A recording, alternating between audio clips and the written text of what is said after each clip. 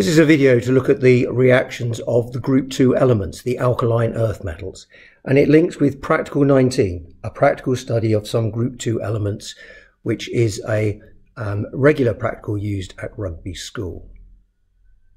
The three metals that we have are magnesium metal, calcium metal and barium metal. The magnesium is in the form of a powder, and it is a grey silver metal, and here it has the biggest surface area of the three metals that we're going to use. The calcium has a silver grey colour as well, but looks a little white or perhaps a light grey colour as a result of oxidation in the air, and this will slow reactivity to a degree. The barium is from a source which is very old, pre-85, where the barium has been kept in oil, which relates to its reactivity. And this barium, being so old, has a very thick oxide coat, and it has been cut into smaller parts from the original distribution. So let's have a look at how they react, first of all, just with a large quantity of cold water. So if we take the magnesium and put it into the cold water, very little seems to occur. If you look more closely, you may be able to see one or two bubbles forming, but this reaction is very, very slow. The calcium is much more reactive.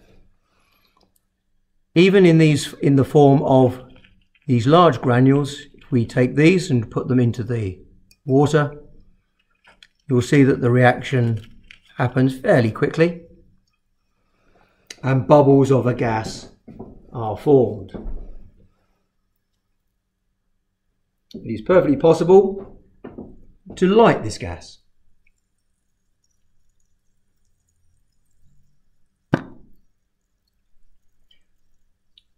The gas, of course, is hydrogen, and a mixture of hydrogen and oxygen will, of course, explode, and you get the squeaky pop.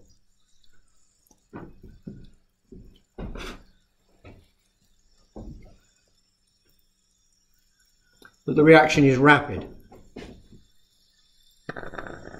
and there the hydrogen is actually burning.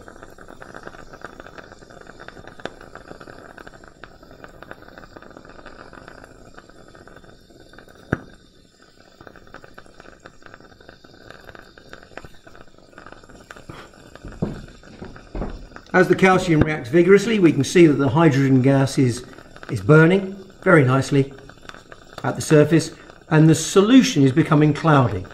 The product, calcium hydroxide, is not very soluble in water and remains as a white suspension once some of the calcium hydroxide has dissolved.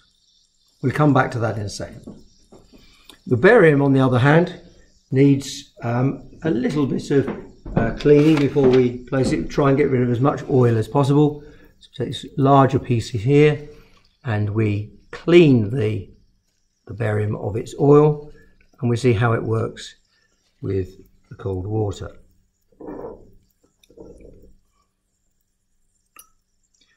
Definitely sinks, and there is a reaction. There is a reaction, quite rapid, but at the moment the surface coat is preventing that from becoming a vigorous reaction.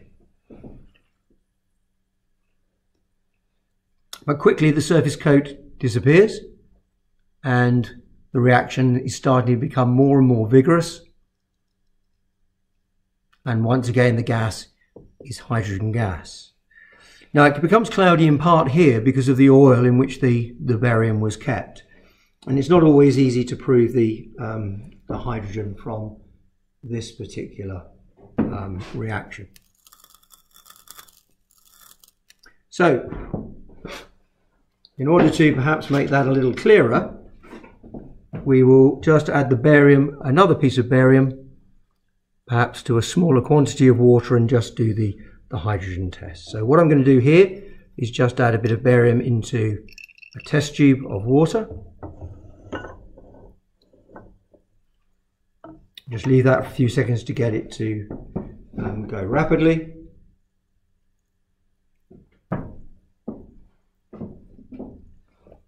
Once the reaction takes off, which you can see it is going very rapidly now,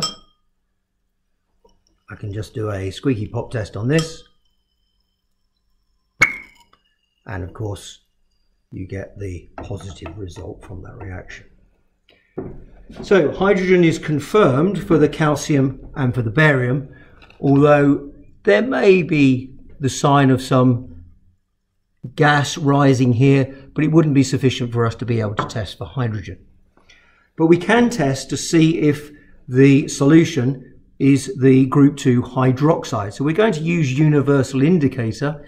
Universal indicator at the moment is not blue, and we're going to just use this and add it to the barium solution to see what happens, and we get a very dark blue color forming. To the calcium with water solution, dark blue again, and to see if there's any sign of magnesium forming an alkaline solution, we'll add some in there. Much less convincing. So if we look at the magnesium, you can see that at present, maybe a sign that it's gone very slightly bluer in colour. But in a general sense, that is definitely not, whereas these two have definitely formed blue colorations and we have alkaline solutions. Now, in order to encourage the magnesium perhaps to react a bit more rapidly, it suggests in the instructions that you set it up in hot water. So we'll set this up, but it needs to be left for some time. The reaction of magnesium with steam can be seen on another video available on the Rugby School YouTube site. So this time what I'm going to do is this is hotter water, and I'm going to trap the magnesium in a little package.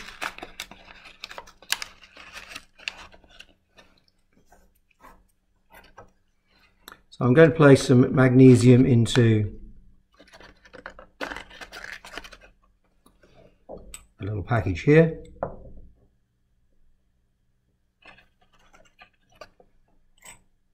A bit of magnesium powder, good surface area, so we might be able to get a reaction over a period of time, and then just turn that into a little package of magnesium surrounded by the filter paper. I'm going to use a filter funnel and just drop that into the warmer water. To see whether or not hydrogen gas is going to be produced over a lengthy period of time, the apparatus is set up so that an inverted tube is placed over the top, and so any gas produced will be collected into the tube. So no immediate results from this, but this is now hot water with the powdered magnesium, and we can leave this for perhaps 6 or 7 hours and see if any of the hydrogen gas has collected the top. So we'll have a look at that next time.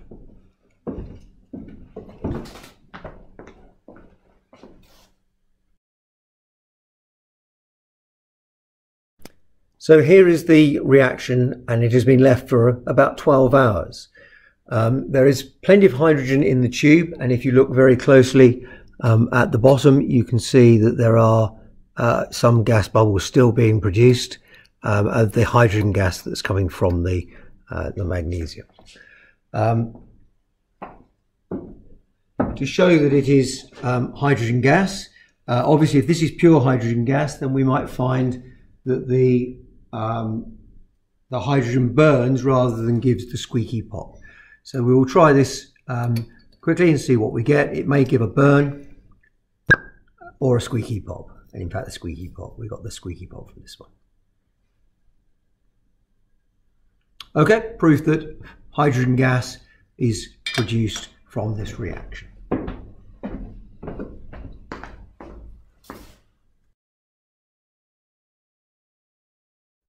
This is a video to look at the acid-base character of the oxides and hydroxides of group 2 elements.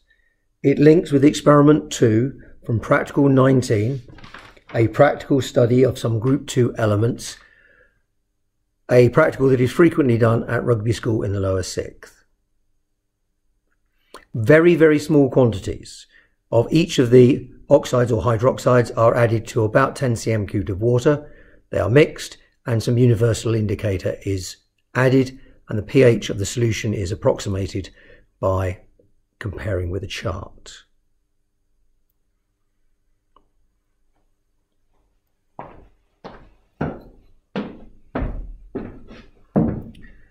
First one to add is magnesium oxide. A very small quantity of magnesium oxide.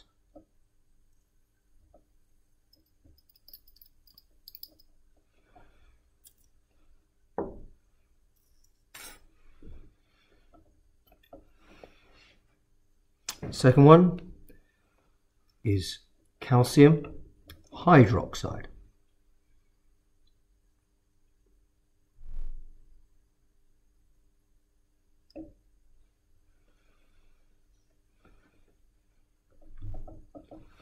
The third one is barium hydroxide.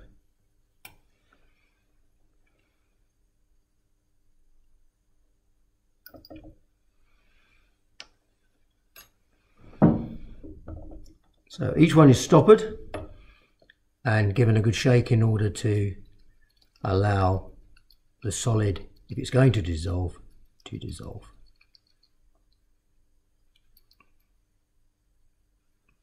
No sign necessarily of solubility. There's still some particles that can be seen on the magnesium oxide, but it may have dissolved. The calcium hydroxide, that small quantity in a relatively large quantity of water, still some parts of it, so solubility still not fully soluble. The barium hydroxide, on the other hand, there is still a little bit of the barium hydroxide left, so still not fully soluble. Okay, so to judge, we'll take some universal indicator and add a few drops to each one in turn. First of all to the magnesium oxide,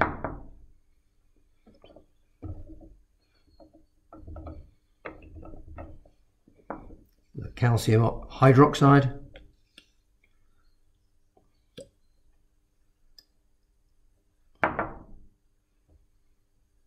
and finally to the barium hydroxide.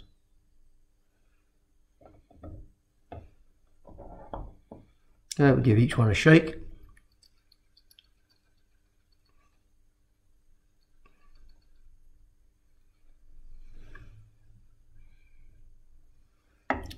Definitely has gone to a blue colour.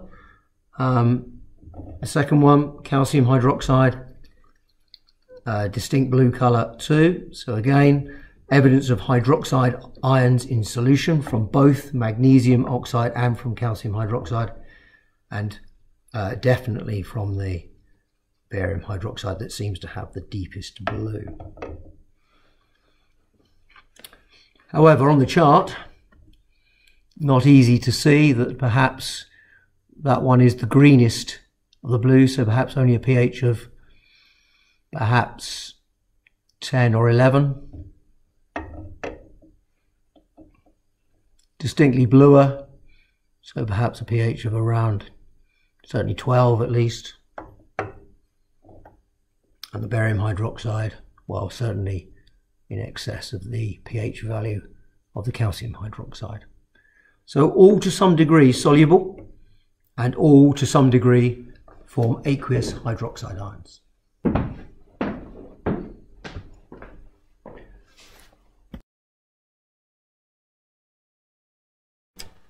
This is an experiment to look at the action of heat on the hydrated chlorides of the metals of group 2. Magnesium chloride, calcium chloride and barium chloride are placed into the bottom of a test tube.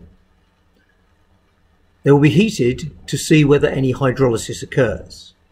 If hydrolysis occurs, the toxic gas, hydrogen chloride, will be given off. There are several ways of testing for hydrogen chloride, but we will use the simple change that it will turn wet blue litmus red. Each one will be heated hard, and your job is to look at the speed with which any hydrogen chloride gas is produced. The fume cupboard is switched on because of the toxicity of the hydrogen chloride. So first, the magnesium chloride.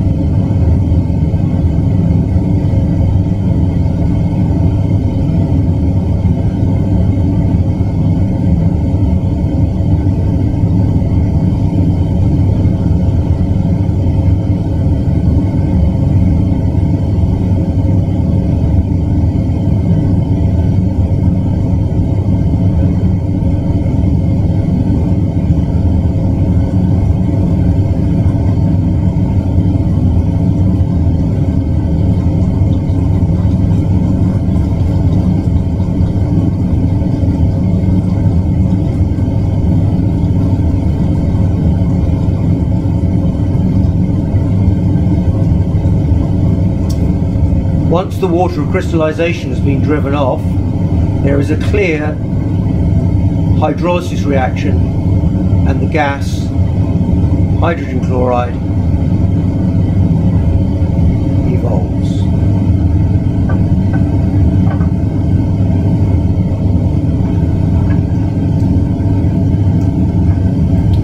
Secondly, calcium chloride.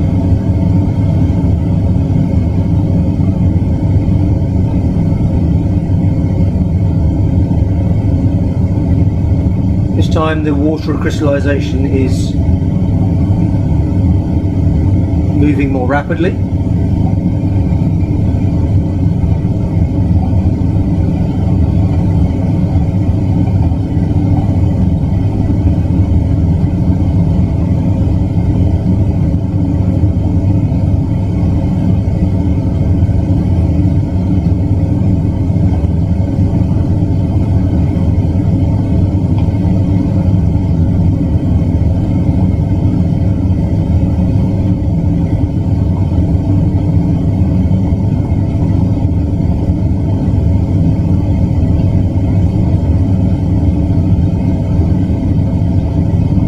At present, there seems to be no indication that any hydrogen chloride gas is being given off.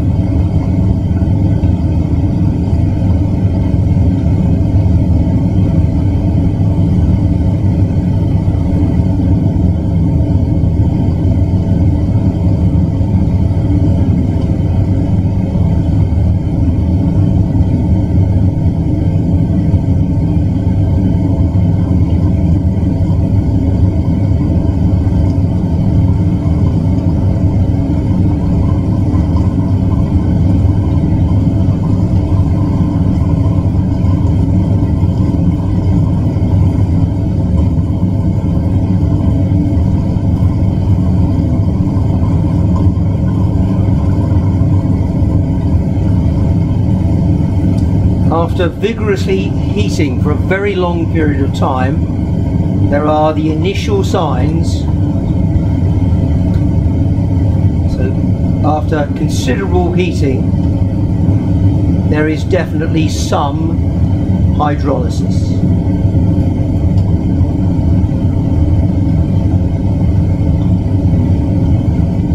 As can be seen from the pink coloration on the lips.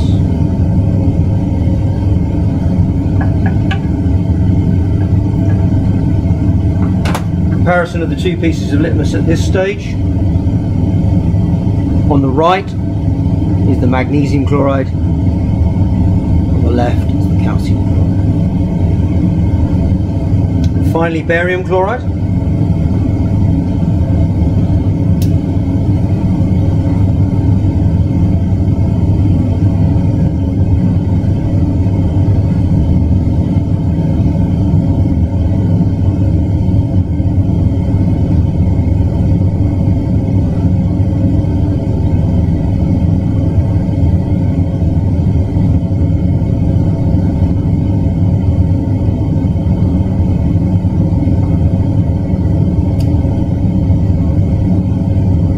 Once again, you can see the effect of the water crystallization being driven up here. Not quite so dramatic, but there is clear condensation of the water in the tube.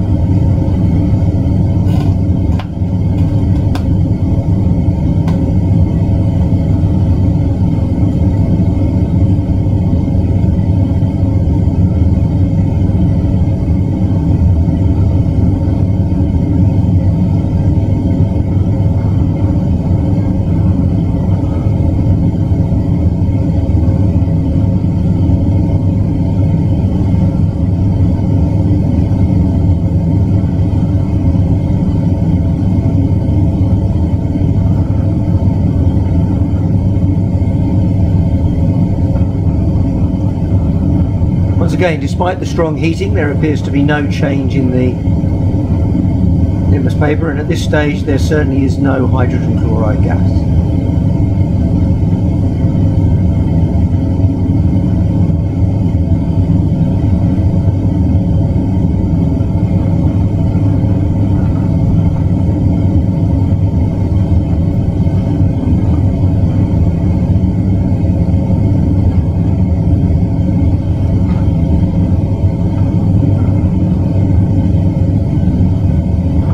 Unlike the other two, there appears to be no real sign of any hydrolysis.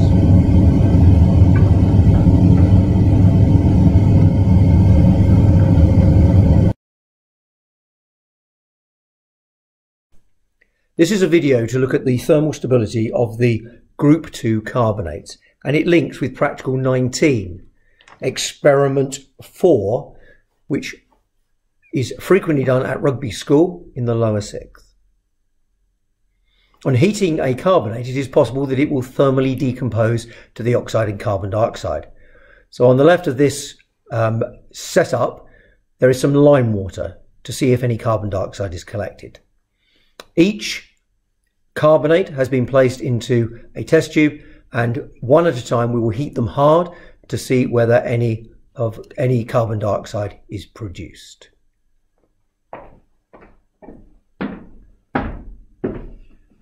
Magnesium carbonate.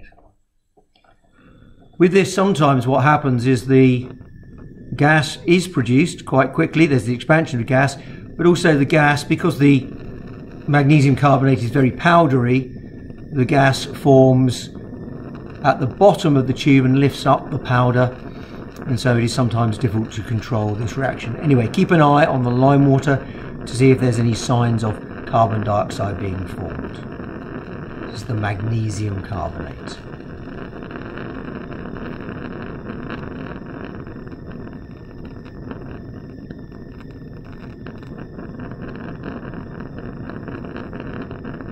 You can see that reasonably rapidly thermal decomposition does appear to be happening,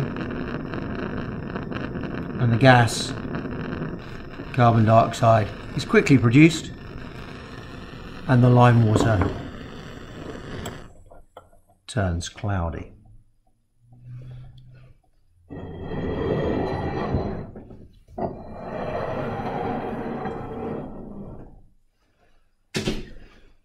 The second experiment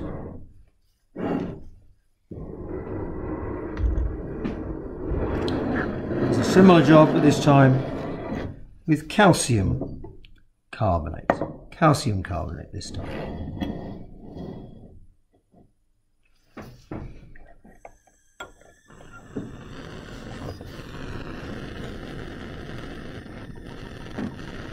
Again, expansion of the gases.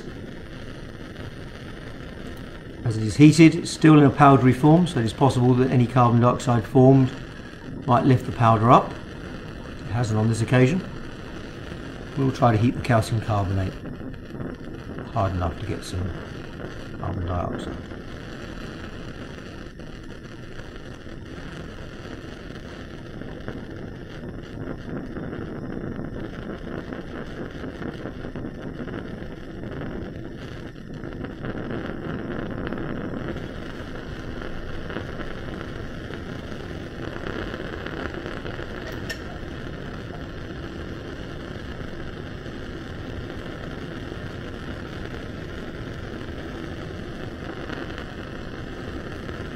Clearly at this stage there seems to be very little gas being produced, which means after the initial expansion of the gases in the tube, there's very little being produced.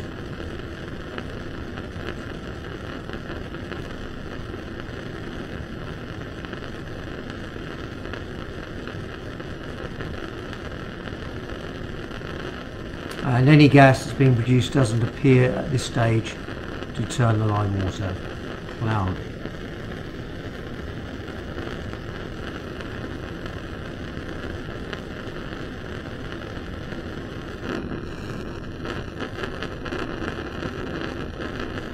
We'll keep this going for another 30 seconds or so to see if there's any sign that carbon dioxide is given up.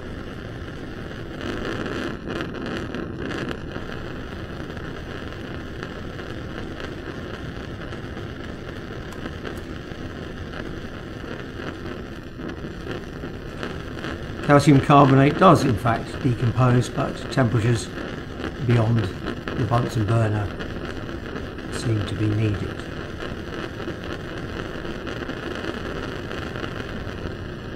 That is calcium carbonate.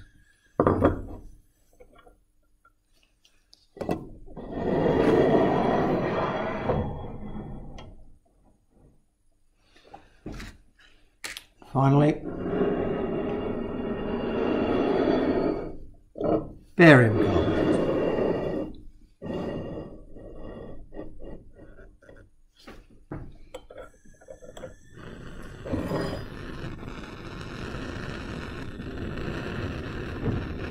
Again, there'll be initial expansion of gases.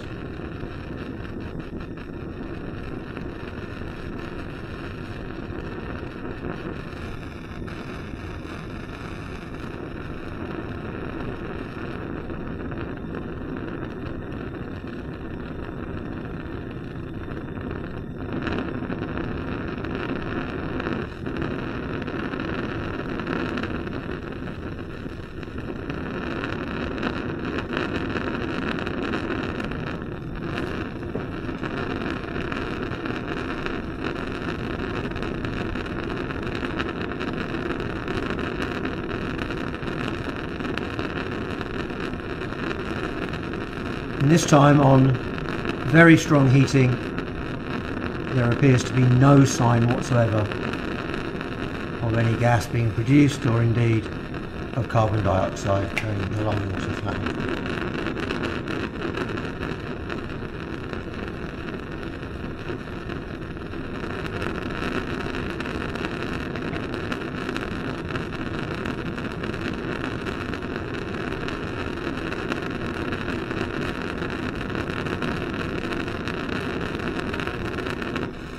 Clearly there is no reaction for the barium carbonate.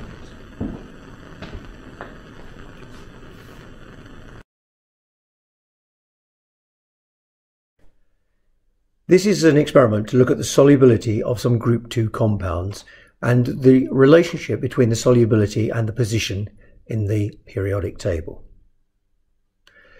It is experiment 5 from Practical 19, a practical study of some group 2 elements frequently used at rugby school in the lower 6th. Soluble solutions of barium ions, calcium ions and magnesium ions have been made up by dissolving a soluble salt into distilled water. Soluble carbonate, sulfate and hydroxide have been created by dissolving a salt, or in the case of sodium hydroxide, a base, into distilled water, and by mixing these solutions we can see any patterns that might occur in the solubility of the carbonate, sulfate and hydroxides of group 2. On mixing, if the product of the group 2 metal ion and the carbonate ion, sulfate ion or hydroxide ion are insoluble or is insoluble, then a precipitate will be seen. The thickness of the precipitate will give some indication of the solubility, but it also may indicate the relative solubilities of the sulfates, hydroxides and carbonates down the group.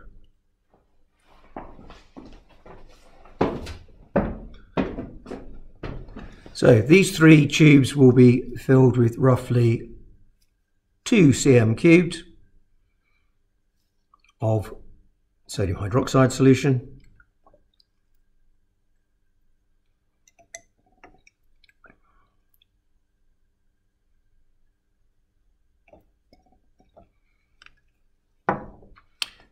These 3, with again roughly 2 cm cubed of the soluble sulfate solution,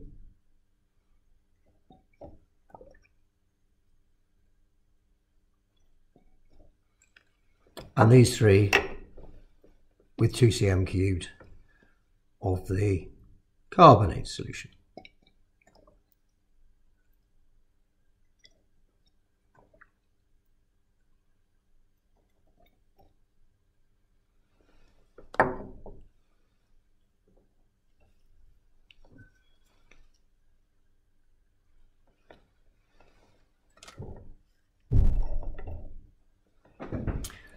So, to each of the tubes we will add magnesium, calcium, barium, magnesium, calcium, barium, magnesium, calcium, barium, magnesium, calcium and barium.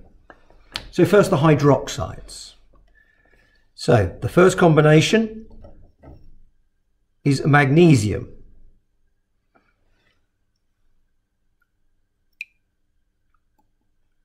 A very dense white precipitate is formed.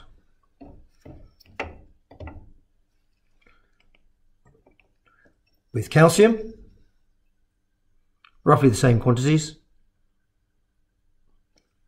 A similarly dense white precipitate is formed, indicating that both magnesium hydroxide and calcium hydroxide are significantly insoluble, with no clear pattern necessarily.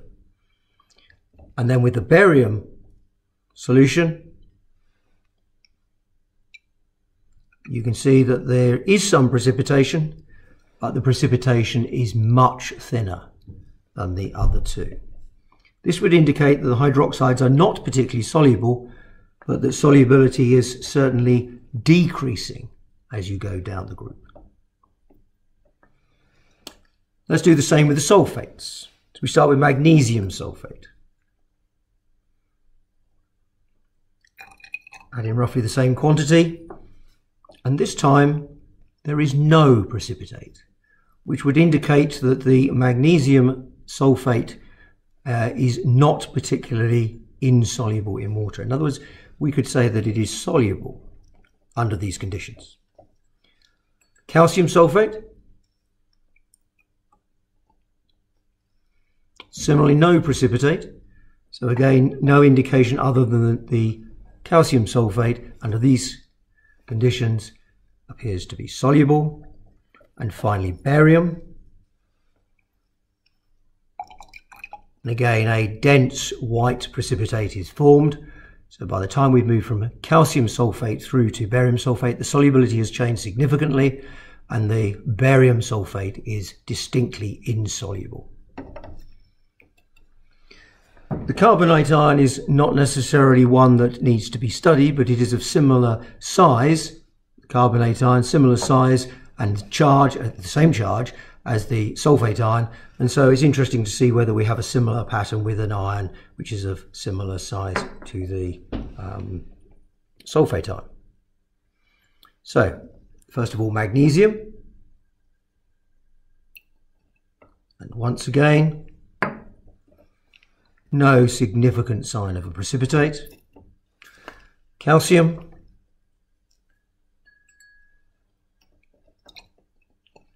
On this occasion, the calcium carbonate is sufficiently insoluble that we do see a precipitate, and the calcium carbonate there is clearly insoluble.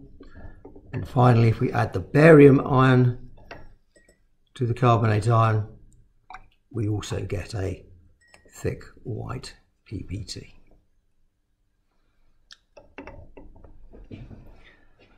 Although the pattern is not perfect, it can be seen that the pattern in the hydroxides of the group 2 elements, especially on shaking, gives you a very thin PPT with the barium, whereas the other 2 precipitates are significant. So that seems to be a pattern where the solubility of the hydroxide is increasing, whereas here with the sulfates, clearly these 2 appear to be soluble, the last one is insoluble, and here a similar pattern perhaps where the first one appears to be soluble and then the next 2 are distinctly insoluble.